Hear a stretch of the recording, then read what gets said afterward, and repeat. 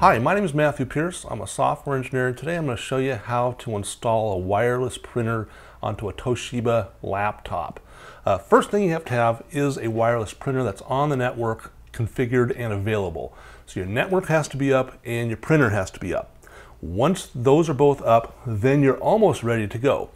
Now you may not have the driver built into your Windows installation for that printer, so it'd be very advisable for you to go to the website for the vendor for the printer and download the driver for it if you haven't already done that, or if you didn't get a disk that came with the printer that would have the drivers. So once you get that done, you'd have to install it on your system or any system that's going to be using the printer, and then you can go about configuring.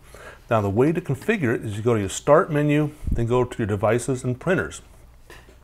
And then once this dialog comes up, it'll list all the boxes, things that are already connected as far as printers and devices like that.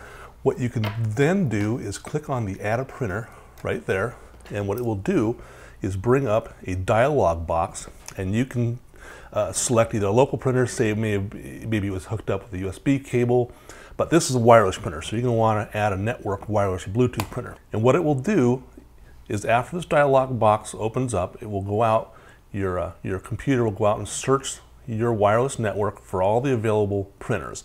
And you see right here it found on my PhotoSmart C310 printer, which is the same thing as the A310. It just calls it different things.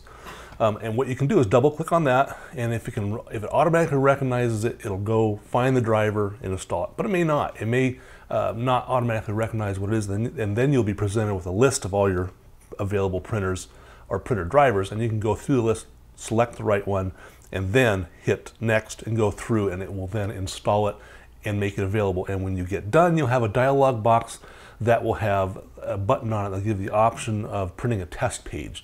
And it's very recommended that you print a test page to make sure that the connection between your laptop, the network, and the printer is up and running well. And if not, then it's time to do some troubleshooting. But these days, the printers install so well, the networks behave so well, things are so standardized, it's very doubtful that you'll have problems with that. My name is Matt Pierce. Today we talked about installing a wireless printer into your Toshiba laptop. Thanks for watching.